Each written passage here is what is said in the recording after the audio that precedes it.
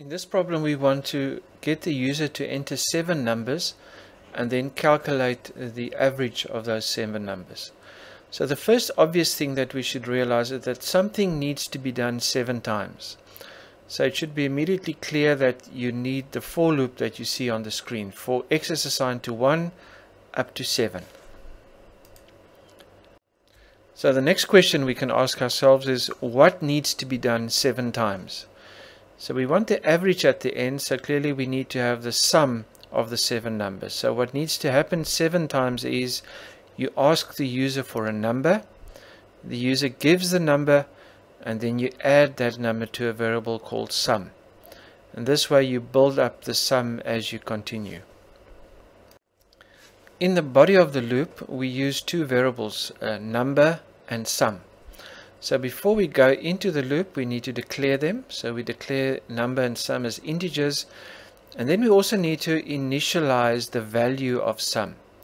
Sum is often referred to as an accumulative variable. So every time sum changes inside the body of the loop, the new value is dependent on its previous value. So if you do not initialize sum to 0, the first time that number is added to sum could have some very strange value. So we need to make sure that it starts off on the value 0. And that's called initializing the variable. There are a few things to note when you calculate the average of the 7 numbers. First of all, never calculate average inside the loop. That will imply that after each number you calculate the average, and if you think about it, you don't do that as a human. If someone gives you numbers, you would first add them all up and then at the end divide by 7. The second thing is, it's habit just to say sum divided by 7, but you'll remember that now you're saying int divided by int, and an average is very seldom a whole number, so you would lose your decimal points. So always remember to say divided by 7.0, for example, which makes that a double, and the answer will then be a double. And then obviously you also need to display the average, and notice we're formatting to 2 decimal places. I'm now changing the problem slightly, and I'm saying read in 7 numbers, but then only calculate the average of the odd numbers that you read in. So notice inside the for loop, after you've read a number, you first need to check whether it's odd. And the way to check whether something is odd is you say number remainder 2, and if there's a remainder of 1, it is obviously an odd number. So only for the odd numbers do you add number to sum. The even numbers will simply be ignored. Because we're only calculating the average of the odd numbers, you should realize that it would not make sense to say average is sum divided by 7.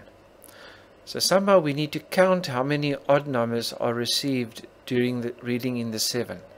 So we need to introduce a third variable called count. Notice at the top, count is initialized to 0 because again it's an accumulative variable. Every time you add 1 to count, it depends on count's previous value. So whenever an odd number is read in, you not only add number to sum, but you also add 1 to count. That way you're counting the odd numbers. Notice at the bottom you can't just say sum divided by count, because then you have the old problem of int divided by int. And the way to get past that is you say sum divided by count times 1.0. So count times 1.0 still has the same value, but it is now seen as a double. Quickly look at what I've now done. When calculating the average, I haven't put brackets around count times 1.0.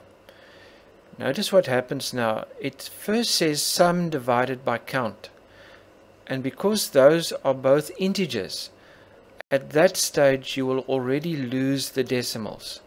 So it will not help to times 1.0 after the division. Therefore it's important to put the count times 1.0 in brackets. The way you've done this is done now, the decimals will be lost in the sum divided by count. We have one last complexity to consider, and that is what happens if the user gives you 7 even numbers. then by the time you reach the end of the for loop, count will be 0. And therefore you can't just simply say average is sum divided by count, because you're not allowed to divide by 0 in programming. So we need an additional if statement that says only do the calculation for average if count is greater than 0. Otherwise, average is simply 0.